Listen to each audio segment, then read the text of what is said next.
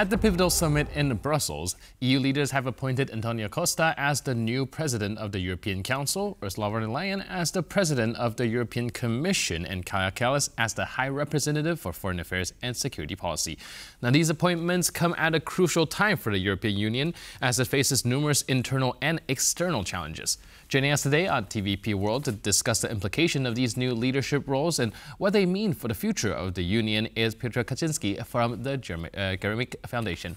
Hello, sir, and welcome to TVP World. Hello, good to be back. So we are looking at these new appointments to these top job positions finally being secured. Now, can you tell us whether or not this means that going forward we will see a direction that's similar to where the EU is heading? Is this a continuation of the former policies, or do you think the new people in charge will take it to a different direction? Well, different people at different time, because Antonio Costa is secured. He will take office on December 1st, so there's still a couple of months to go. And then there's a big question, of course, about Ursula von der Leyen, because she hasn't been appointed, apparently. She only has been formally made a candidate. So she's a candidate now, formally a candidate, and then election is in the European Parliament. And whether the Parliament will actually elect her, well, this is a big question for now. Right, very much so. As we saw that the European Parliament election that just took place not long ago, well, did take a little turn that was not very much expected. So do you think that might actually throw a wrench into things, especially seeing that Ursula von der Leyen is not without her own controversies? True. And the big coalition that Ursula von der Leyen had over previous 5 years, and this relates to your first question, whether we'll see the same outcome, the same policies as before, is probably not enough. And the EPP is still the largest. They increased their share of seats in the parliament, but then S&D is about the same, but the shrinkage, the implosion of the centrist group, the Renew Europe, makes a new opening, means there will be a new opening.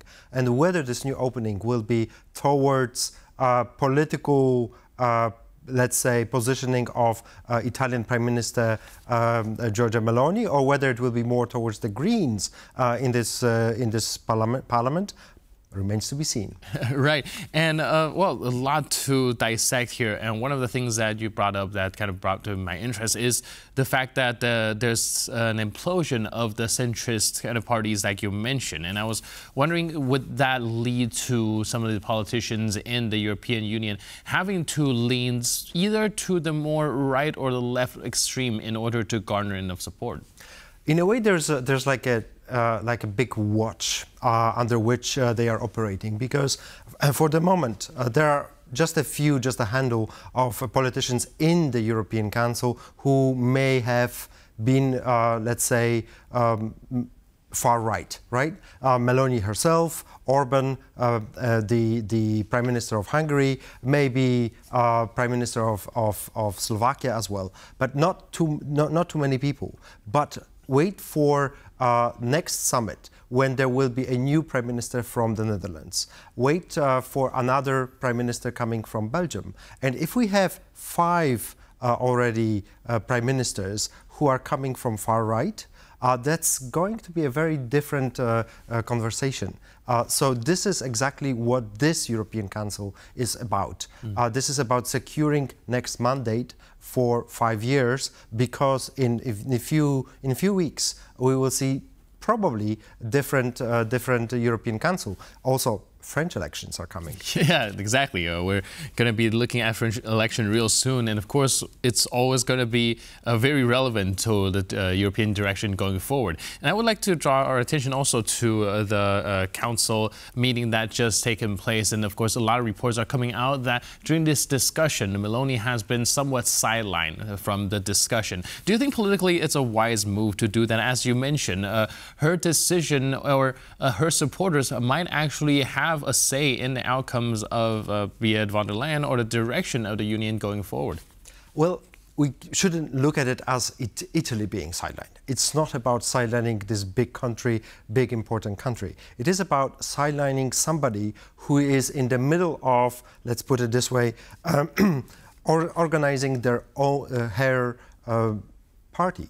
because ECR is her party. She's the president of European Conservatives and Reformists.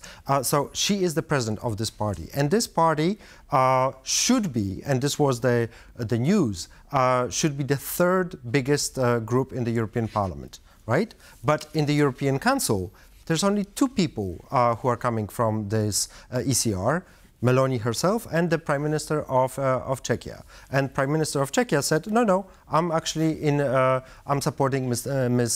von der Leyen. So what is going on? Meloni doesn't have a group inside European Council. That's her problem.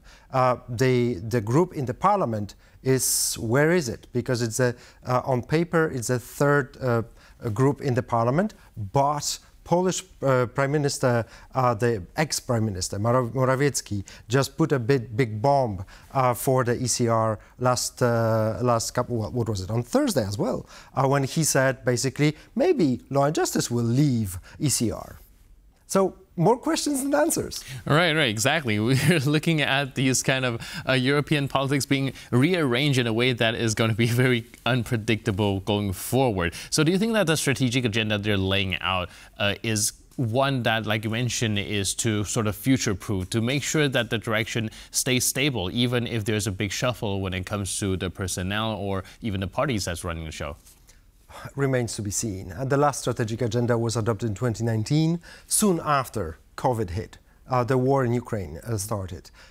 So what will be the next events that will come our way? And to have a strategic agenda like the Union has right now, adopted every 5 years, all right, there's a paper. But whether this lives up to the day and to the task, it will be checked against the clock in 1 year, in 2 years down the road. So this is the vision of today, of this European Council laid on paper, and then it's sound. Whether it's soundproof remains to be seen. All right, so for all these agenda that's being laid out, what are the ones that you think are the most important, and when it comes to, well, the next 5 years? There are probably three things that are outstanding here. First is the security situation. It's a big security situation on a big scale. We have a war next to us, actually two wars if you consider also Israel. And then all those security questions that are going for what is going on between EU and NATO, how to organize ourselves if Trump is the next president in the US.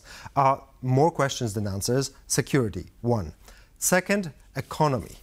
Economy is super important right now because economy, we are in the middle of the transition and we need a lot of money for this transition. And where is this money is coming from? How to finance our transition? This is a big question out there. Right. And we saw, for example, this big problem between EU and US about IRA funding scheme.